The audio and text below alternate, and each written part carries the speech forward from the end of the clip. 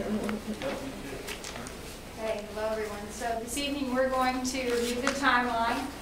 We're going to talk about the ESSER II Grant funding, which is about $2.3 million. I'm going to just do a little reminder.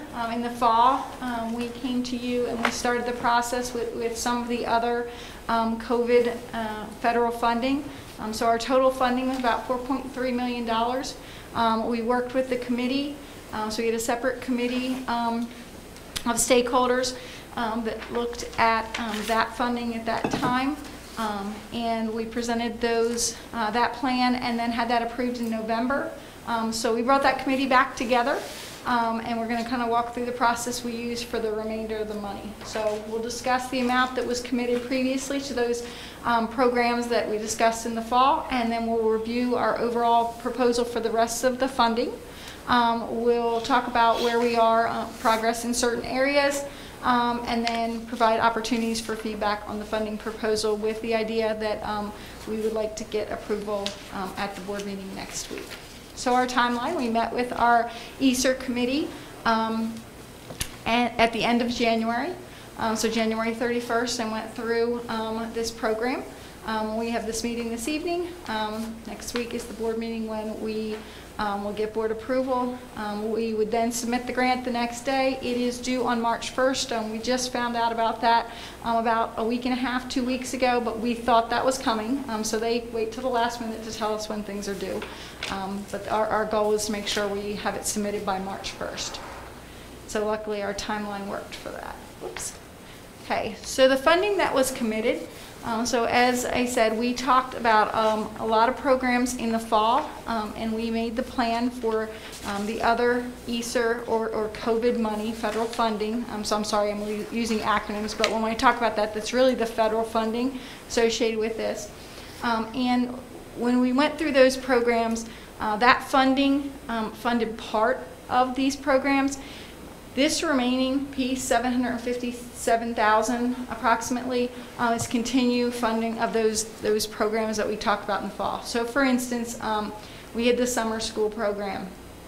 There is an additional $258,000 for that, as it shows in your summary that we attached to board docs. That is the program for students that need credit recovery, students that need an extended school year. So it's really to help with learning loss for those students. So you'll see in the last column we have learning loss. So these other programs are all designed for learning loss, but we have to use a specific amount of this funding, a minimum amount for learning loss, and so we picked those programs that definitely met every piece of it to put the yes there, but we believe all of these programs actually help with learning loss. So hopefully that makes sense, but we just wanted to make sure to identify those ones that definitely, no ands, ifs, or buts, hit that learning loss button because we have a certain amount we have to spend on that. The second piece is the staffing plan. So we did the budget last year for this school year. If you remember, we had 3 teaching positions and an aide position that we were using federal funding for. Because this was such a large amount of money, we decided to use part of it with a phasing plan, 100% in year 1. So this is year 1 that we're in right now. Next year is year 2, 75%. The third year, 50%. So that's what this staffing plan is. Digital Academy, again, that's resources for Digital Academy for Edgenuity and Lincoln Learning. The Check and Connect program, we had to do set-asides. So the first part of that is from the set-asides that we approved in the fall. This is the remaining piece of that. The after-school program is the program at the middle school. Again, we had to do set-asides. This is the remaining need of funding for that program. And then the final piece here is filters, masks, hand sanitizer. Again, we paid for a lot of that out of other pieces of the grant, and this is the remaining piece. So that's the funding that's committed. And then the other piece I want to bring up, and we are still getting more information, this kind of falls under, we just found out about it last week. There are now maintenance of equity requirements. So as you know, we hear folks saying different uses for the funds. One thing that we have to make sure of is we meet all requirements. And so there are different exceptions. We do not meet most of the exceptions because they're small school exceptions, or you only have one for each grade span. You only have 1 school, which we don't because we have 3 elementary schools.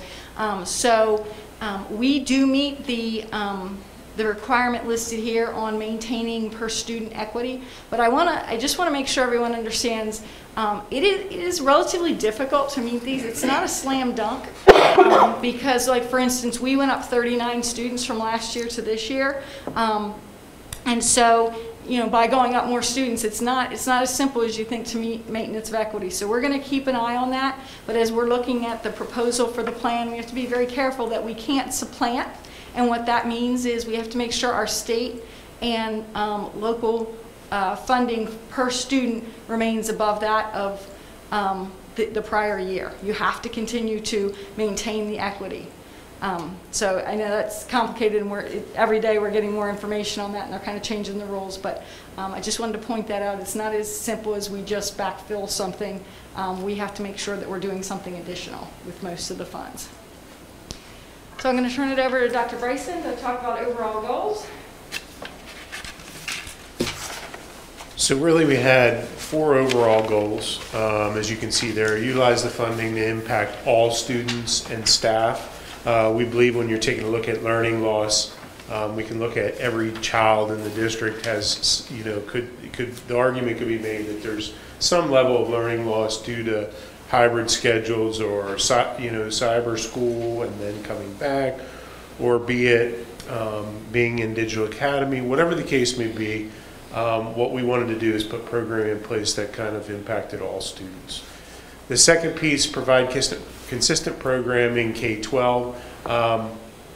Both of these, in addition to the next 2, we really wanted to look at having a consistent program K-12 that we know at the end of this 3-year cycle and moving into the future, the district is better off than what it was pre-pandemic for students instructionally and for students social-emotionally and also career awareness and readiness. So really, we didn't want to be short-sighted and say we're just going to spend it and address learning loss, and at the end of it, we hope to be back to where we were 3 years ago.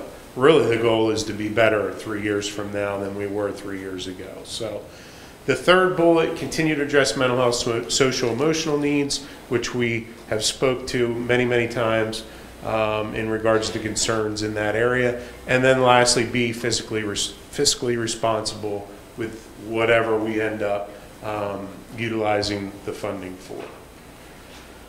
The categories really that these fit into are academic, social, emotional, mental health, technology, and mitigation. Mitigation being the area that Mrs. Green just spoke to with masking, filters, those types of things. So we created for our third ESSER's funding a multitude of categories. I'm going to speak to some. Dr. Hughes is going to speak to some. Mrs. Green will speak to some.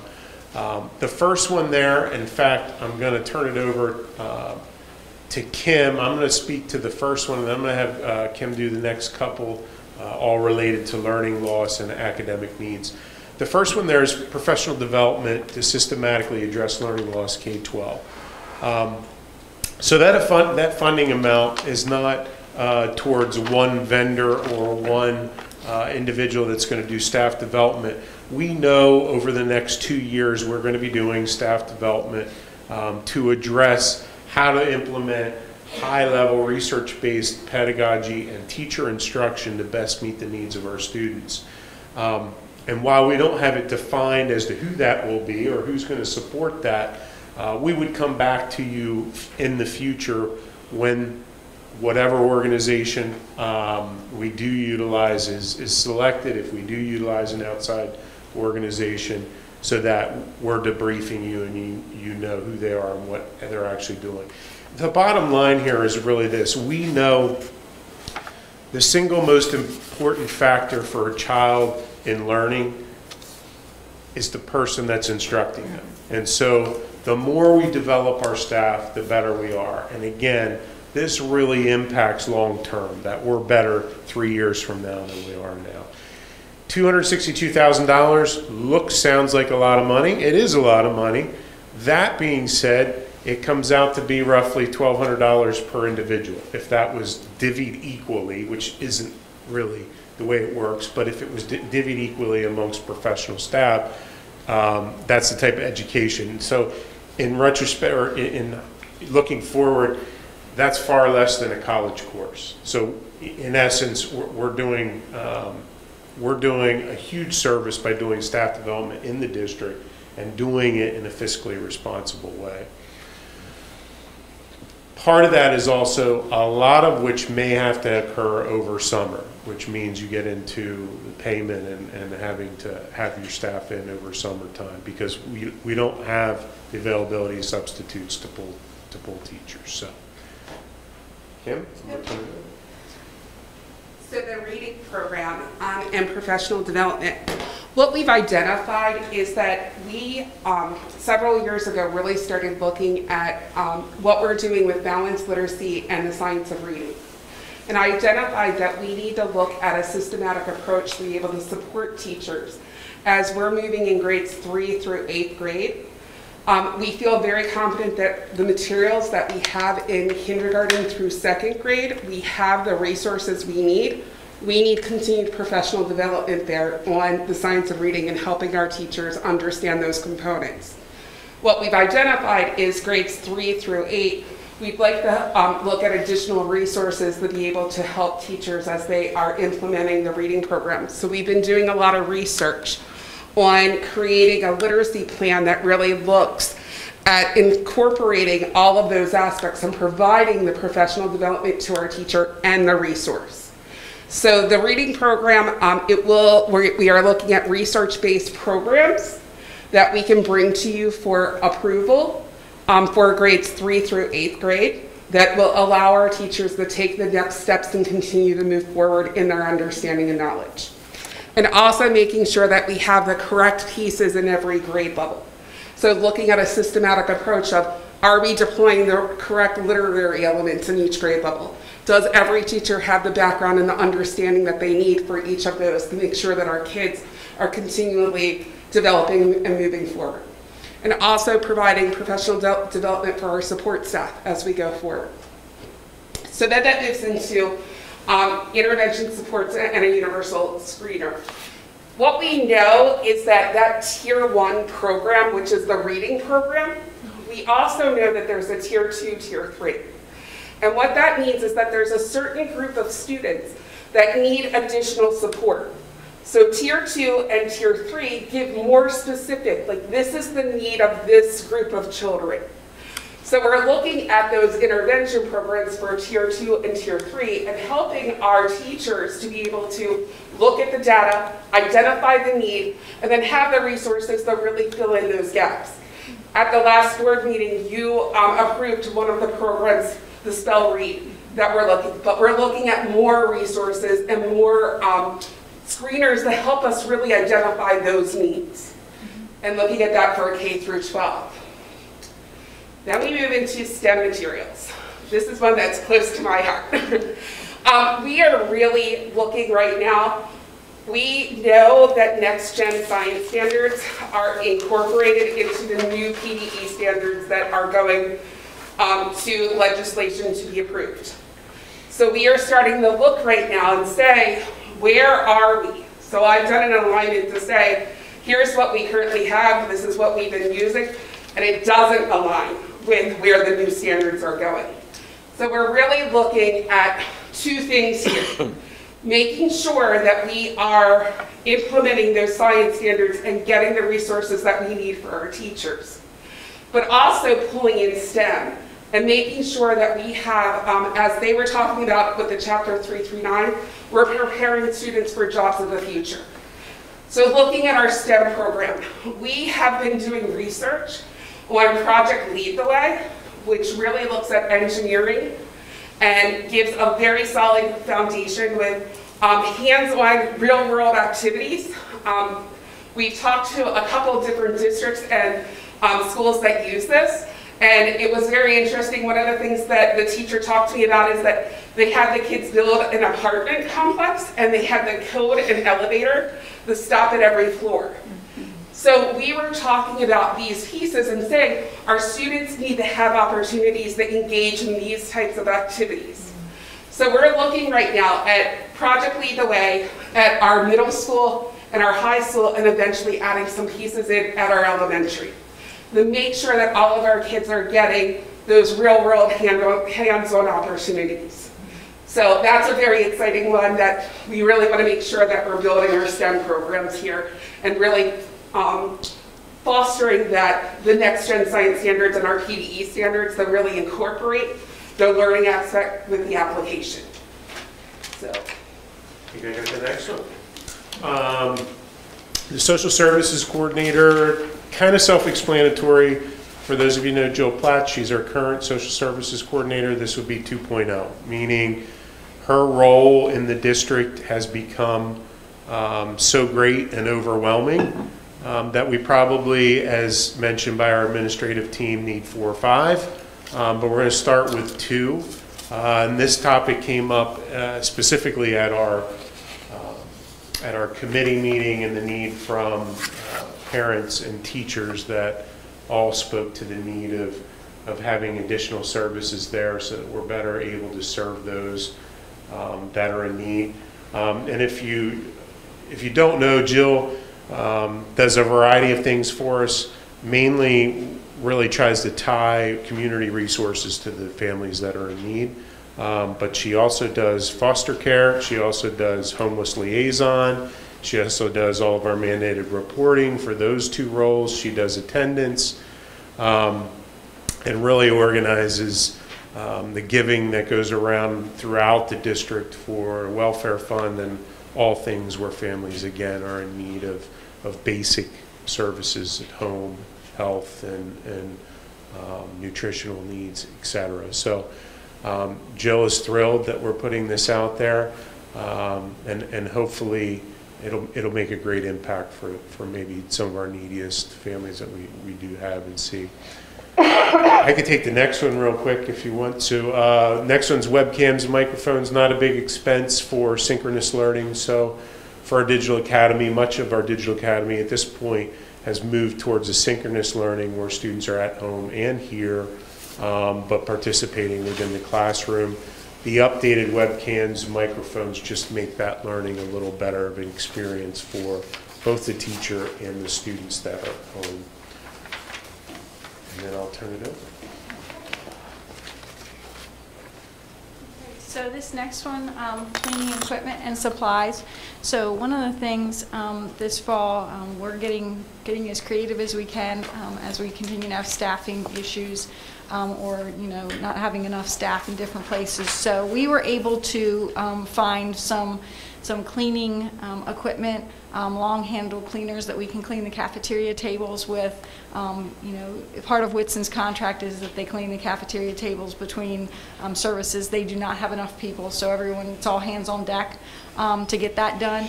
So we were able to find these additional long-handled cleaning equipment for that. While doing that, Mr. Buffington also was able to find some micro scrubbers, which we don't have any yet, but what they do is they are able to clean in small areas like bathrooms and around sinks and do a really good job with less manpower. They're still operated by people, but it's quicker and does a really good job.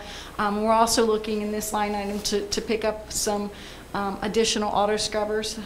The board has been generous over the last couple of years. We've been able to replace a couple, but we still have some pretty old ones. Plus, we'd like to get for our bigger buildings, we'd like to get additional auto scrubbers. High school only has one, like the other buildings, and of course, it's much bigger. So, again, the idea behind this is to keep our buildings as clean as possible, but also to help our staff because we continue to be shorthanded in this area. And then the final one, I'm going to turn over to Mr. Hunt and Mr. Carrington, who have brought a wonderful proposal to us on how we're going to continue to be one-to-one. So they're going to start back on the journey of what happened at the beginning of the pandemic and where we were with Chromebooks.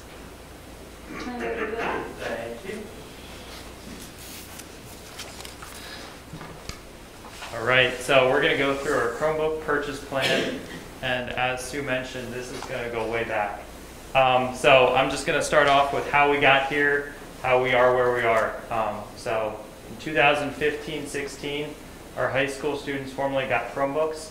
And then before I go too far, I just want to say if Greg or I use the word device or computer or machine, we refer to Chromebooks. It's just a lot easier to use some different words.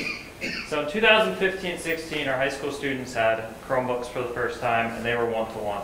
So that means every student had one, and every student took one home. The next year, our middle school went one-to-one. So same deal, every student had one, and they took them home. Elementary students began using new Chromebooks in 2019-20.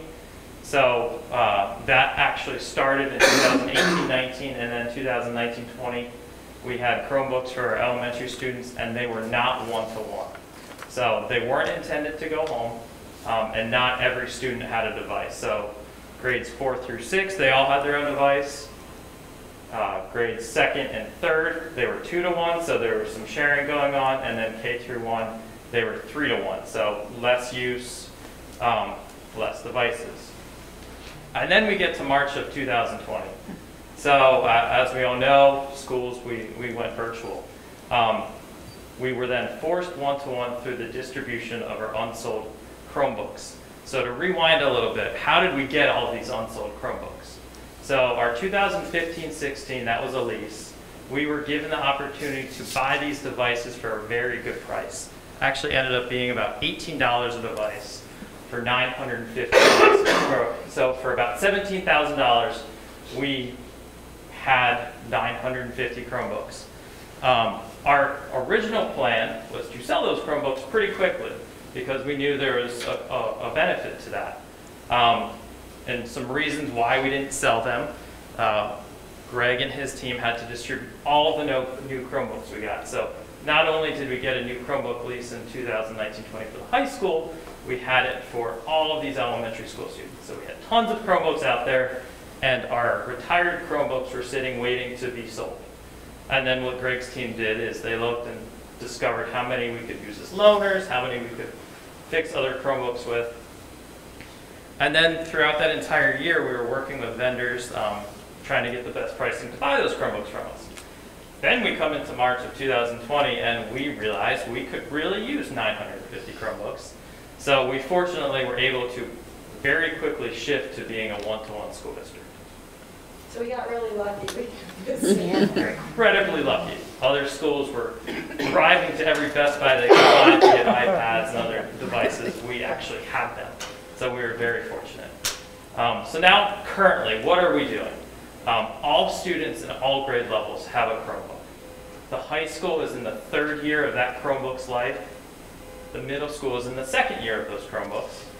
And then elementary, they're either in their 2nd or 3rd year. And that's because we bought some and we leased some, and they're pretty much the same age. So as of right now, the way we have our plan, Chromebooks stay within each building. So if you're a 9th grader, you always have a Chromebook that is meant for the high school. If you're an elementary school student, it's always meant for an elementary school. Those Chromebooks cycle between the grades as needed. So if you're a senior, your Chromebook goes back to a freshman the next year. And then what we did in the past, we leased our Chromebooks. So there's some pros and cons to leasing versus buying. The biggest part about buying up front is that you do pay more, but you save the leasing costs. So the big part of that is interest. And I'm going to turn it over to Greg.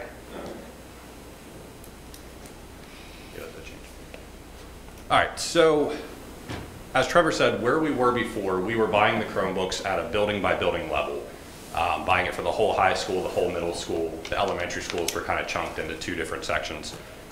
When we went one-to-one, this quickly became not sustainable to be able to do it that way. There were going to be really big highs, really low lows for buying Chromebooks, and it just wasn't going to work out for the budget or for summer maintenance. So we started looking at different opportunities, and we came across a different model that a few other school districts have been using for a couple of years, and it's worked really well for them. They actually call it the injection method, where they inject Chromebooks at grade level 1, 5, and 9. Those students then keep that same device for 4 years. That way it keeps within the warranty period for the entire 4 years. And they said that the biggest difference that they've seen was the students take greater responsibility for the device because it's theirs. If they want it to work great in year 4, they need to take care of it. As opposed to a 9th grader coming in on the 4th year of the lease, knowing they're only going to have the Chromebook for 1 year, and they may, be a little bit rougher with it than if it was theirs, even though it's still the district's. Kindergarten is not on the list, they will get the best of the best for fifth-year Chromebooks. I'll touch on this in a little bit, but it's basically, we're trying to stick closer to the enrollment numbers, and it is a little bit different between first and kindergarten. The remaining Chromebooks beyond what we give back to kindergarten will be used as loaners. Anything that's broken, we'll be using it as parts, or anything that's in excess of that, they'll be resold on the market. Right now, Chromebooks do fetch a pretty good price on the resale market just because they're needed everywhere. 23-24 is our planned phase-in year, with 26-27 being the first year to be completely in place. Just a quick breakdown of the pricing of the Chromebook. We are currently averaging about $400 per Chromebook per student. $275, maybe edging up on $300 for the actual Chromebook cost. We need the Chrome management license, which sticks with that one Chromebook for the duration of its life. That way we can manage everything centrally, be able to push out applications, do everything we need to do behind the scenes. Like I said, the 4-year bumper-to-bumper warranty, $65 is about average of what we've been seeing, and $25 for a case. That dramatically helps the breakage rates. And this kind of goes back to the injection method of, if we buy like we've been currently buying, where we buy for, let's say, the whole middle school, we have to forecast out 4 years to see where the highest class levels are. If this is a perfect example, in 15-16 at the middle school, we had 466 students. In 17-18, we had 519. If we were going with the old model that we have or we're currently doing, we have to buy for that 519 up front. That leaves 53 devices sitting on the shelf for 2 years, waiting for that 519 to come in. And when you factor out that money, that's $20,000 that's sitting on the shelf for 2 years, waiting for a class to come in. If we do it this way, where we're doing the 1st grade, 5th grade, and 9th grade, we're buying for the enrollment of that grade level, or of that class size. And as the class sizes go through the buildings, they don't really change, so we can pretty much buy exactly what we need, just a little bit extra for breakages or damages, and keep moving. Whereas now, there could be a dramatic variation, and we'd rather have the brand new Chromebooks in the hands of the students rather than sitting on the shelf. All right, so why move to this plan? Find the right paper.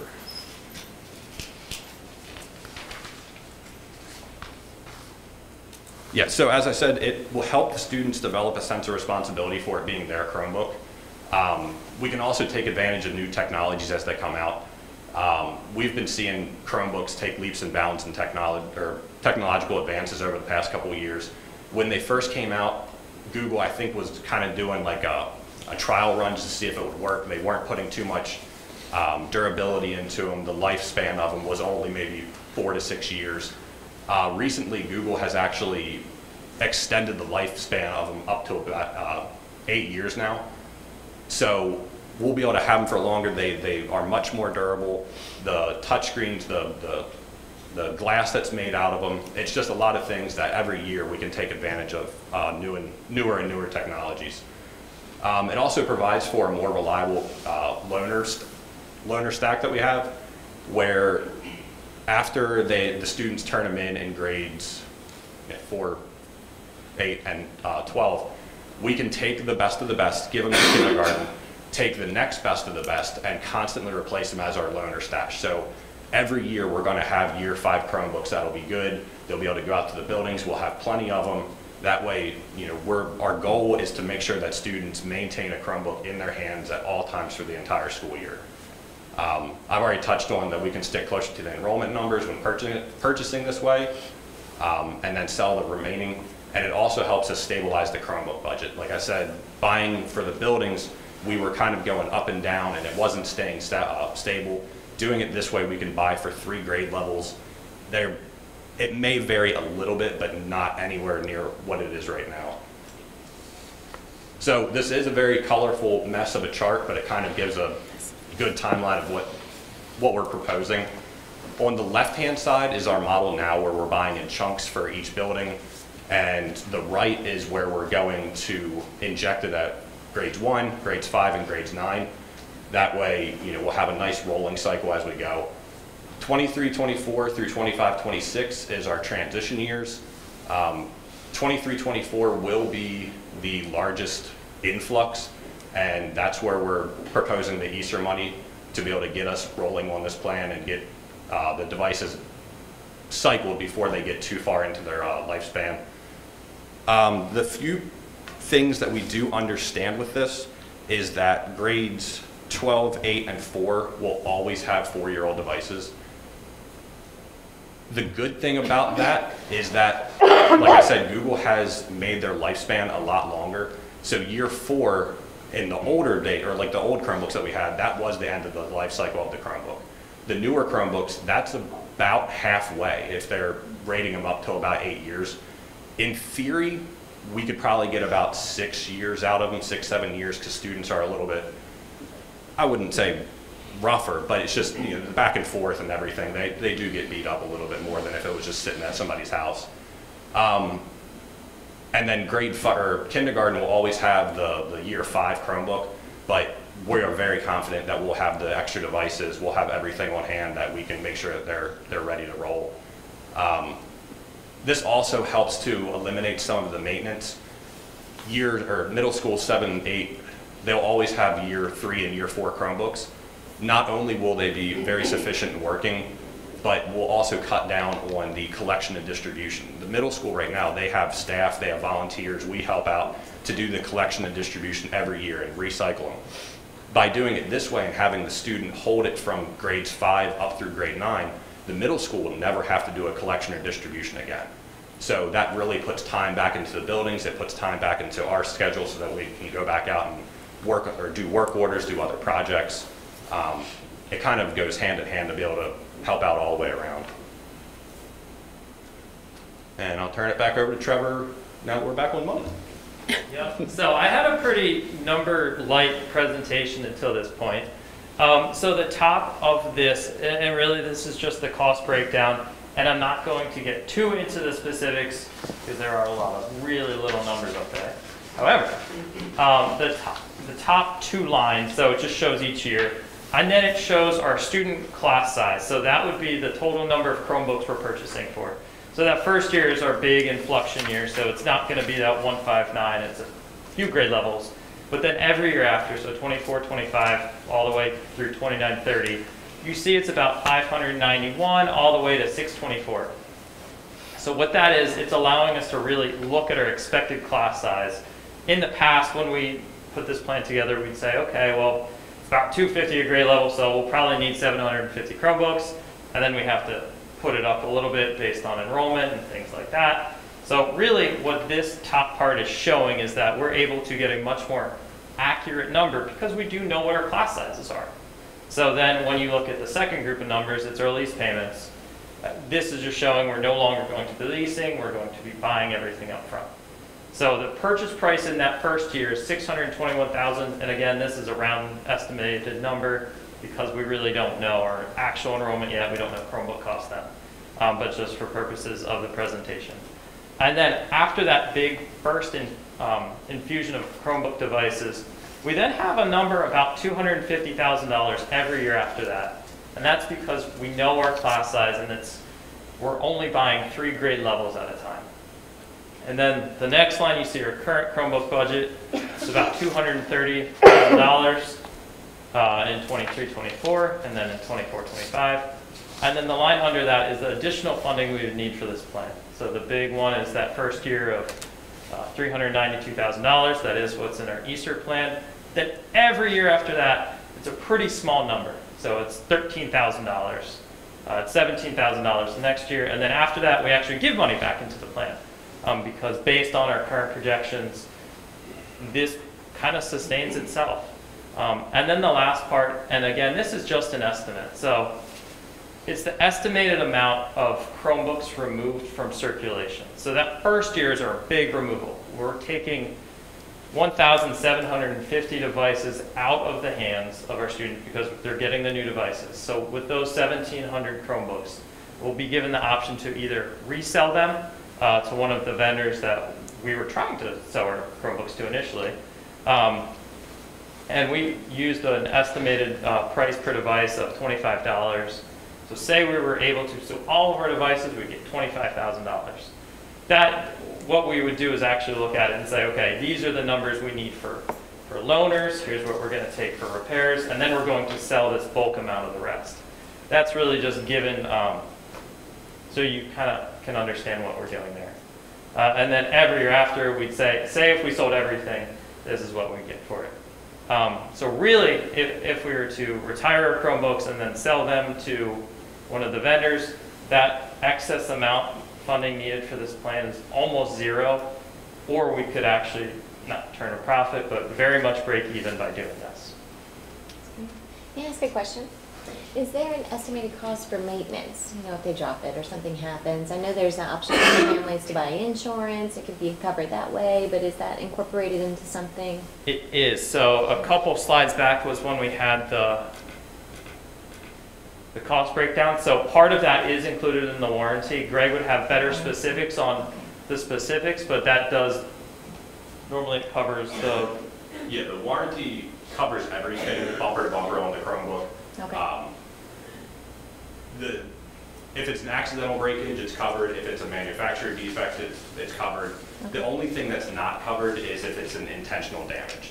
So if a student were to hit it with a hammer or intentionally run over it with a car or something, Hope not. that's not covered. But everything else is covered for the full 40 years. He's not making that up. I'm not surprised. Specific examples, but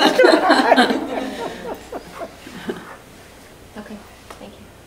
Yeah, one thing to add as they were going through it, with the maintenance piece, once it's out of warranty after that 4th year, that's one of the great things about this, because let's say it takes a $100 part and it's in year 5, there's no reason for us to fix it at that point, because it's in year 5 and it's $100, and it's just not. So that was part of, as we were going through things, looking at, you know, when you're getting in those later years, using those as loaners versus returning and all those kinds of things.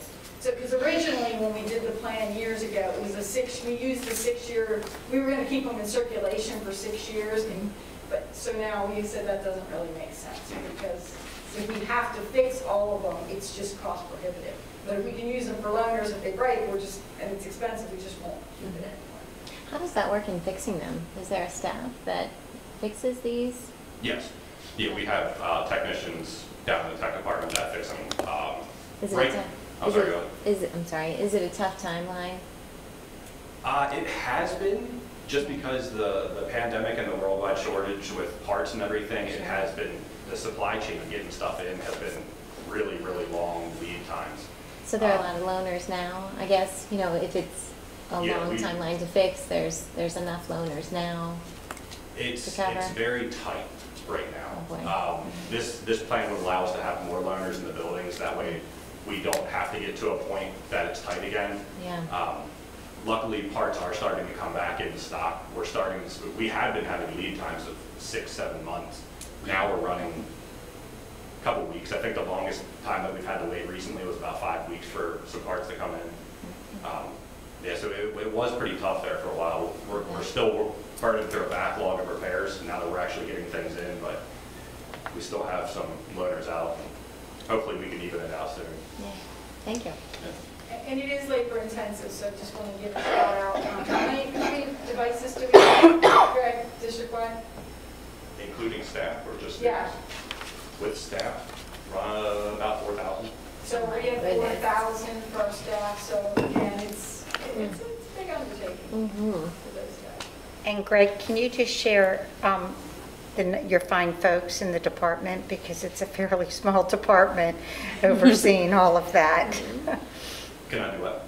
Can you share the number of folks or the individuals, just their names in your department too, because you've got a small team Yeah, doing so- a lot of work. Yeah, so there's only 6 of us in the department. It's myself, Heather is our data system specialist, Dan Jager, he's actually running the TV studio right now behind the blinds.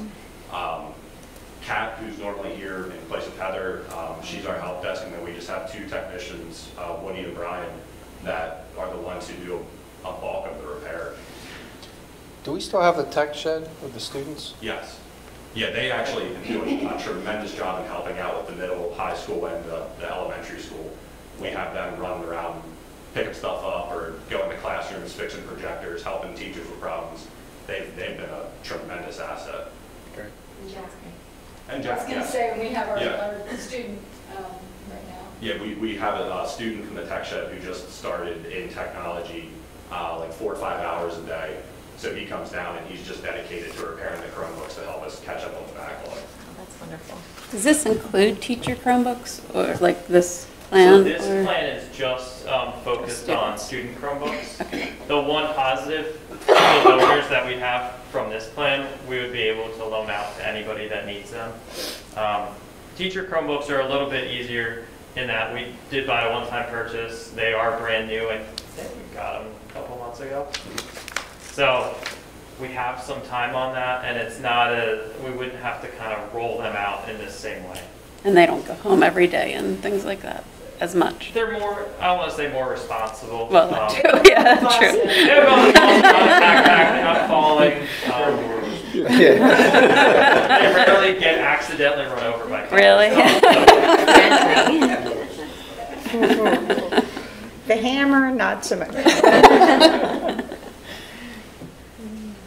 Right, and that's all we have.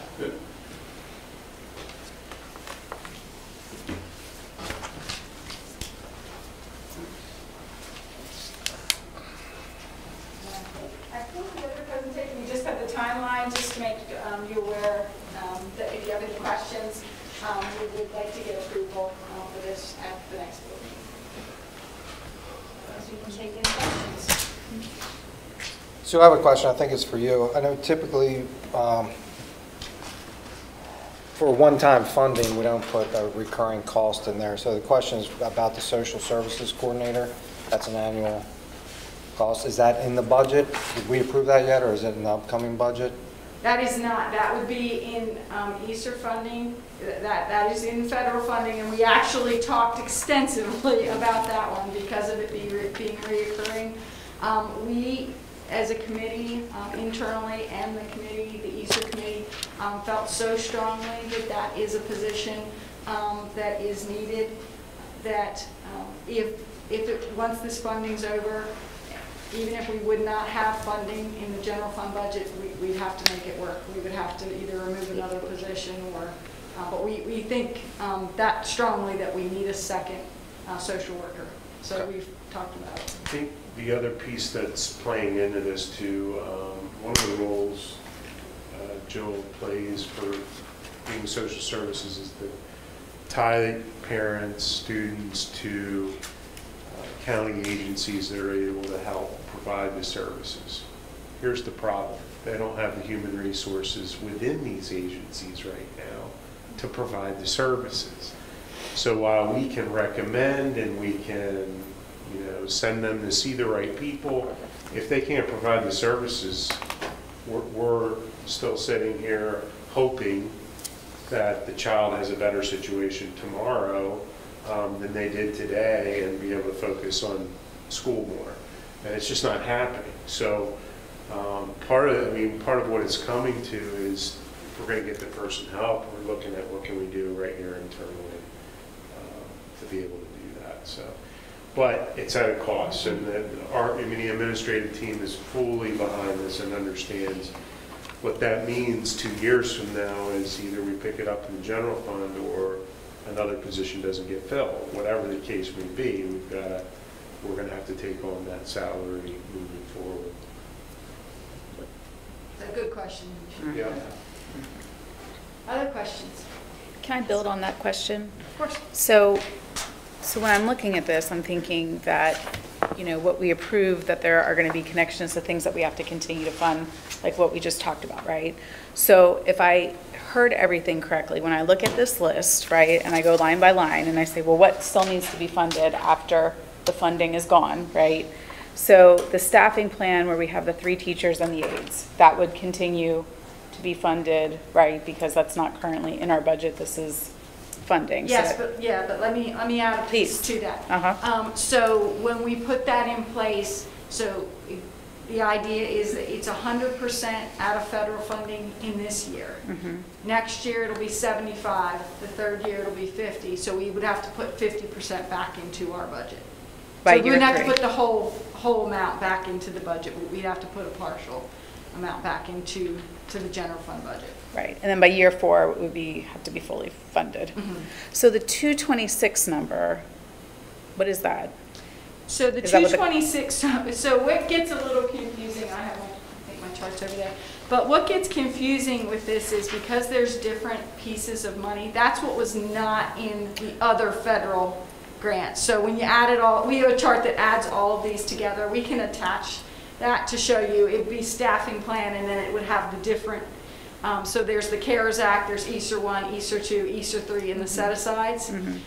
So we put part of it out of different buckets, and this is what's remaining of that staffing plan, that 100%, 75%, and 50%. Okay, and so then on year 4, then what would that number look like? Because because like you said, it's in a couple different budgets now.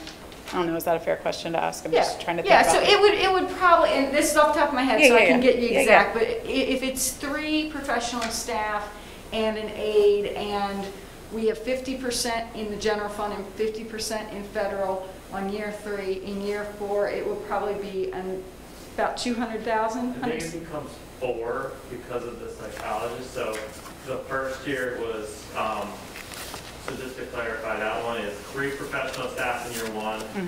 So the year we're sitting in is year 1. 3 professional staff, 1 support. Year 2 is 3 professional staff, 1 support staff, and our psychologist, who is grant fund. So we are getting all lots of stuff. But we have a grant that we got right at the beginning of the pandemic. Psychologist, and that's funded for 2 years. So next year, this grant is picking up that year. His salary for that year at 75%, and then the next year would be those 4 positions plus the support staff position, and it is, I think, around, I'm gonna guess, $250,000. Yeah, so let us not guess. It's probably in the 250, but let us actually figure out what that number is. Okay, so staffing plan, that would get carried forward. That's going to be something that we need to sustain. The Check and Connect secondary, is that something that we need to continue, or is that like a program fee that we pay for and then it's done? Yeah, so, well, it's not anything, it is services are provided. So we pay for the services. Okay. And we can opt beyond year 2 to not do it. Okay. Yeah, I think the original's a 3 year, and then we'd have to decide whether or not we were going to continue to do it. Okay. And then we talked about the social services coordinator, that would need to be funded.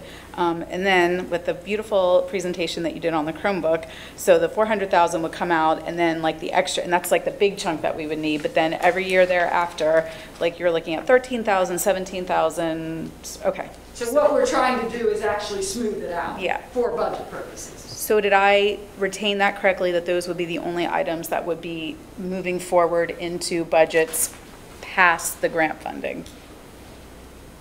Yes, the exception to that, I would say, is some of the intervention pieces. If we found things that we think were great for kids and we wanted to continue, and there may be some of those type of things that we continue. Interventions we have tried. Because otherwise it's not going to record right. Interventions we've tried to pick things that are once where we buy the books and have them in, so they're programs that are actually in hand. We tried to stay away from online digital things that would have a reoccurring cost. The programs that we're looking for the reading programs, they come with a 6-year license. So that's about the lifespan of, just like the Chromebooks, a reading program has about a 7-year, 6-7 year. So we're looking at those aspects. The only one that has a reoccurring cost is Project Lead the Way. That's a $950 cost that we pay for each level.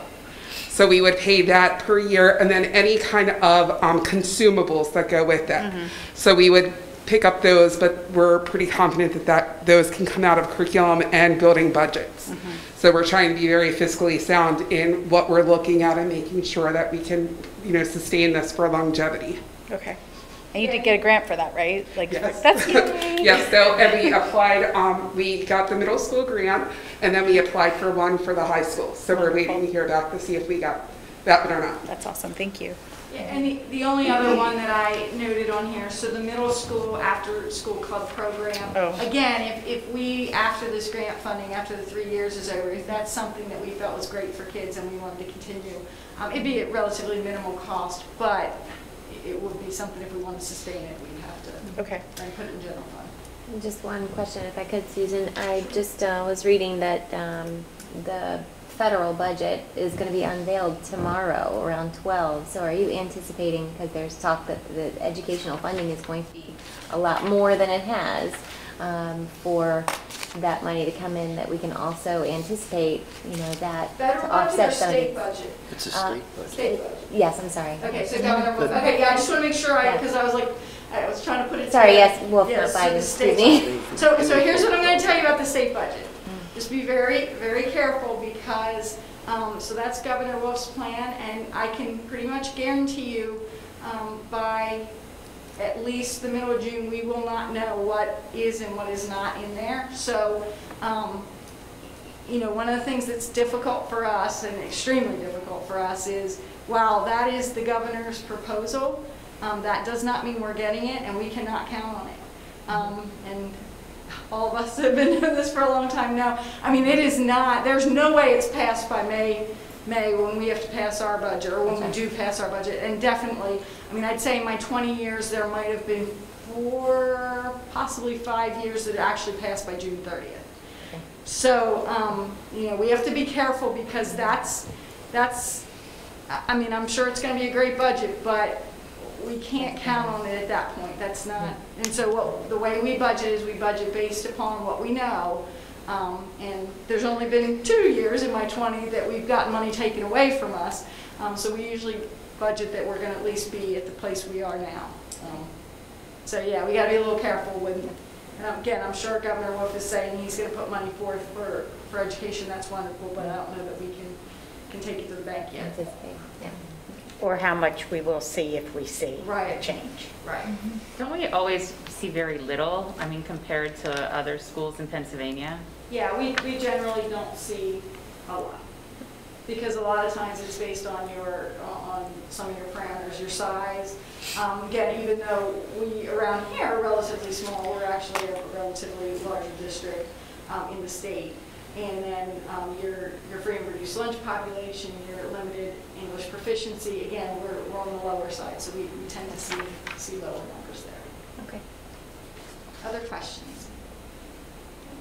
I just had a comment. I know, and you'll have to forgive me because I can't remember, way back, whether it was on an ESSER committee meeting we sat on, or it could have been at a school board meeting that we presented, you had a really excellent chart that kind of like showed the funding and how it was coming out of this grant and where this was being funded. And I think Mrs. Holt that would really help her out a lot. And it was way in the beginning when we started this, so I don't know if she necessarily had those resources, so she might benefit from, and it might answer some of her questions. Thank you. We actually, Trevor and I were starting even to get confused, so I understand. So we just put together, and I should say Trevor just put together, as we talked through, a really good resource that we look at it by program and grant and total it up to the 4.2 million. And then we looked at it by year, because that's a whole different, another piece that you have to throw in. So we can add that to the agenda for next week to kind of illustrate a little better where these pots of money are, because there's just all between the set-asides and the different grants and the different years, it does get tricky. So. And you had it beautifully laid out. How you had it, like, there was no questions. It was like, it was all there. Great visual. All right, great. We'll find that one too, but we have a new one that we put together that we'll attach to. Thank you, Danielle. Other questions? Any other questions or clarifications that anyone might think would be beneficial for the public, either prior to the next meeting or to be included in the next meeting too, just for us to be proactive, or anything for tonight? Is there anything with the maintenance? I was trying to do a little bit of research on the maintenance of equity. Is there anything with that? Because I know we don't qualify for an exception. So is there anything within that that means that we couldn't get the funding? So we actually, we don't qualify for the 3 main exceptions for this year, but we qualify for the 4th exception, which is the piece that compares your per student state and local funding for this year compared to last year. So I did that calculation, and they had a couple different ways you could do it. So the one way we were good. So we qualified for that for this year, but what they're saying is for next year that there won't be that exception, and we're still waiting for more information on how we have to calculate that. Okay. Because one of the interesting pieces is you have to look at your lowest, your highest poverty area, so lowest income schools. And it's difficult for us to figure that out now because no one has to fill out the free and reduced lunch application because everyone's free. Right. So we're still waiting for more guidance, and it seems like they send the guidance and the next day they change the guidance. So that's pretty new, and we're keeping an eye on that. Okay. But I think I do think we'll be fine with it. I think we'll be okay. And that goes to another point, Samantha, as we go along. With this. This is our plan, but we will, it's a 3-year period, so it's, yeah, I talk about that quite a bit. I mean, this number's high, this number's low. I mean, I can guarantee you we're going to have to come back and do some revisions as we go along. Okay, thank you. Mm-hmm. Any other questions? Comments? So go ahead. I'm sorry for comments. It was a great presentation, but I especially appreciated the Chromebook layout. Mm-hmm. I think it's a great plan, the 1, 5, 9 grades, and just having every detail up there and every dollar. Well, it's great. Yeah. Very good. Very good. Absolutely. Excellent presentation. Thank you guys. And I can say, being a part of the ESSER committee with Mr. Bauman, Ms. Dauberman, you guys did a really great job of making sure you were getting all stakeholders' input and allowing everybody to have a piece of that. I mean, I was in a group with a parent, an administrator, a teacher, and just hearing all those different perspectives and was just really, really awesome. So I appreciate what you did there. So thank you. Big thank you to that committee and everybody. Honestly, as was indicated, the state comes out with this, you got 3 weeks or what, and it's got to be board approved. Well, how do you get stakeholder input? So thank you, because we put the email out and say, hey, we're getting back together, getting the gang together again. How's next week? So that you can get feedback on what we're, what we've talked about and discussed. So thank you to them for being flexible. Absolutely. Absolutely. All right, any new business?